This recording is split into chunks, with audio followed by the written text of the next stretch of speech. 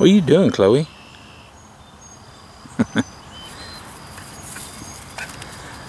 Alright, as many of you know, this is my log home with some rock accents. Family and I all come together and built this, one of 9 of them. And I've done something else, but it wasn't building.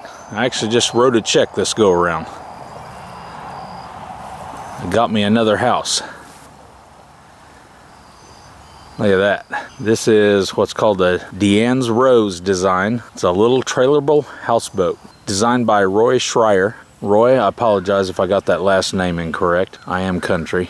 I have been searching the internet for over a year looking at specs on houseboats. My intention is to travel around and visit as many beautiful lakes around here as I can. So obviously the houseboat has to be trailerable. The other thing is, my vehicle is a Dodge Ram 1500 Hemi, so I'm restricted by the weight a little bit. Since it's a 1/2 ton truck and not a 3/4 ton truck, I'm a little bit restricted on the weight, so I got to be careful, and that's where it was getting me at. The other trailerable houseboat I was looking at was called a Yukon Delta, and it also sets up pretty high, but my goodness, the weight on that thing was pretty much maxing out the weight limits on my pickup truck, and I really didn't want to do that for several reasons, safety being the primary, and the other, wearing out my transmission. So I pretty much decided that this is going to be the ideal design for me, and it took a little while, but I've been watching a couple of them on the market for about a year, and I just kept on eyeballing them, and finally I went and looked at one and pulled the trigger on it. So this houseboat, the hull comes in at 8 feet 1 inches wide. Length is 21 foot and 3 inches. This design has some modifications from Roy's design. All 6 side windows open up. It has electrical winches front and back. It's powered with a 4-stroke 30 horsepower engine, Suzuki. So I got lots of power, has a transducer there. Previous owner, I guess the wind got a little crazy on them, and they came in sideways and busted up the boat rail, and it also bent some brackets. I got a bunk bracket back here that got bent in a 90-degree angle that I've already taken off. The boat rail bracket was bent a little bit, so I've got it in the shop and working on it. I've already purchased another board. I've got it painted black, and I'm waiting for it to cure out.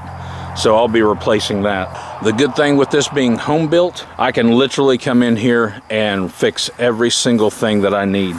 Everything on the trailer you can order online if you can't repair it in your shop. Boat has awnings on both sides that swing out and then come down and totally cover the windows on the sides. And it also has curtains. Got a lockbox here. This lockbox has an additional 12-volt battery. And then on the other side, it has a maceration pump for pumping out the black water. Which brings me to the point that this boat also is equipped with freshwater, gray water, and black water tanks. So that's excellent. All right, got some nice steps going up here. Got an electric winch for bringing the boat up on the trailer. There's also in this box, there's the original manual winch. Got a nice forward deck out here. These port and starboard are rod holders, and then you got a mount for the bow. The bow light is pretty awesome. I've actually never seen one like it. It's not only navigation lights, but it's also a spotlight, and it's all remote control operated. Up on the roof, we have the VHF radio antenna, 2 solar panels, and a vent. Also at the far end down there is the hookup for outdoor shower on the aft section of the vessel. Got a nice little pretty curve here. I've got to do a little bit of touch up. Previous owner got a little crazy with the sprayer and knocked some paint off, but they gave me all the original paint also. So the front door has deadbolts, nice stainless steel knob. Windows come off and can be replaced with screens. Stepping inside, look at that. Isn't that pretty? Look at all that woodwork. Okay, as I said, all 6 windows fold up and they latch onto these right here. I really like these. They're nice and sturdy and they hold the windows well. Just have a lot of space up under the bow. This section here slides down the hallway, allows you to move these seats into the center, drop the back cushions, and this turns into a queen size bed. I don't know that I'll ever do that. I will probably use these as single berths, and what I may do is make a modification, take out this shelf here, leave this as just a step, and then I may put a mattress back into the bow there, create another small bunk single berth in that area there if needed. The helm, got your controls for your outboard, also has tilt and trim for that outboard. Remote controls on either side for the anchor, VHF radio, fish locator. It'll also tell you what depth you're in. Not that that's a great big issue with this vessel, because this vessel only drafts 6 inches. Got some horns laying around here. Looks like there's another one down there. Storage space. A huge amount of storage space. Plenty of room for linen, first aid kits, all kinds of kits, whatever you want to put down there. Also life jackets. Make sure you're legal. Not sure exactly how many people this boat is rated for. This boat is longer than the original Dianne Rose design, which is 17 foot. This is slightly over 21 foot. Got a wasp there I got to take care of. Got a vent. Nice bright LED lights. Got a TV here that swings down. Just like that. Some Boss speakers along with the Boss radio. That is located back here. So we got the Boss radio, have our control panel, accessory anchor light, water pump, fresh water, nav lights, radio. Solar charging panel right here. Closet. Lots of empty space in there for stuff. Got an inverter. Nice big inverter down there. And 2 more marine batteries. Port side closet.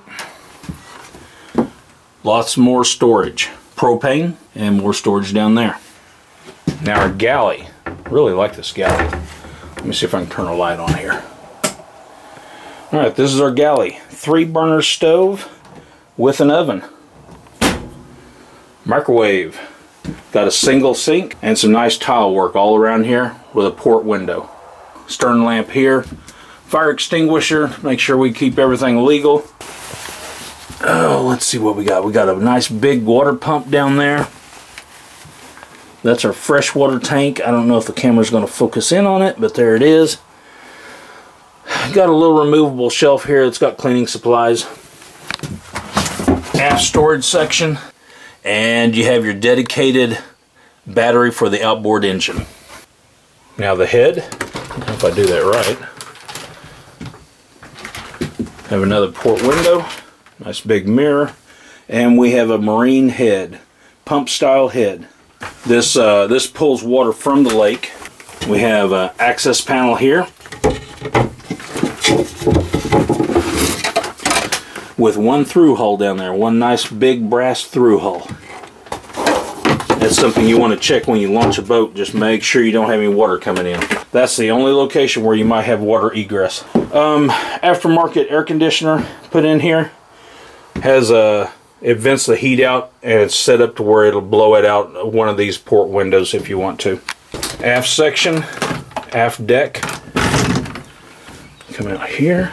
Again, windows can be removed and replaced with a screen facing downhill, so that door's going to swing. Alright, coming out here, we've got a nice big chrome swim ladder that telescopes down into the water.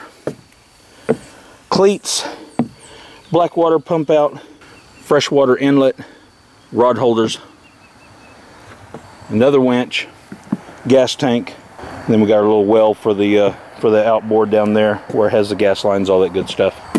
Shower for outdoor showering. Stern light mounts up here. This is our other, oh, I need to wash that off a little better. Another solar panel up here.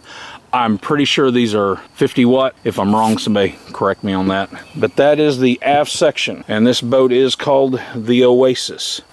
Look at that woodwork. I just absolutely love these curves. Beautiful, beautiful work done. A lot of attention to detail in here.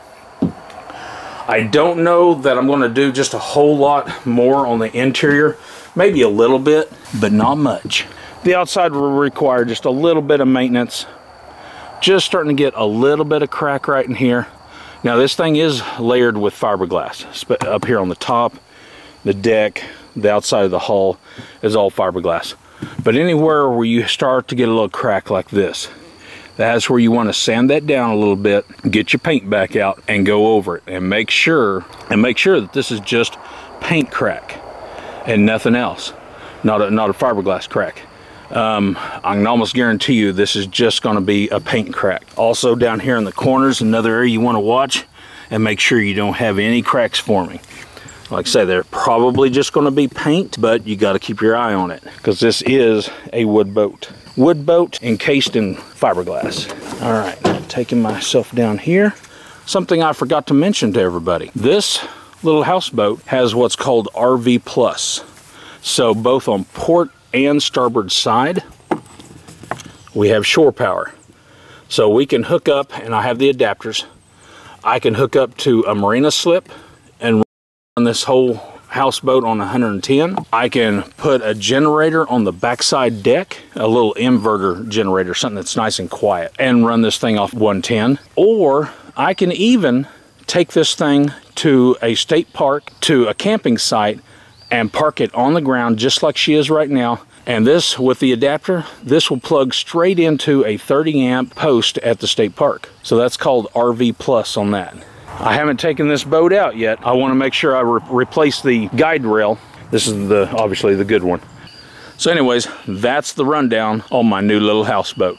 And there should be some neat little adventures coming out in the future. All right, I'll see you guys later. Bye.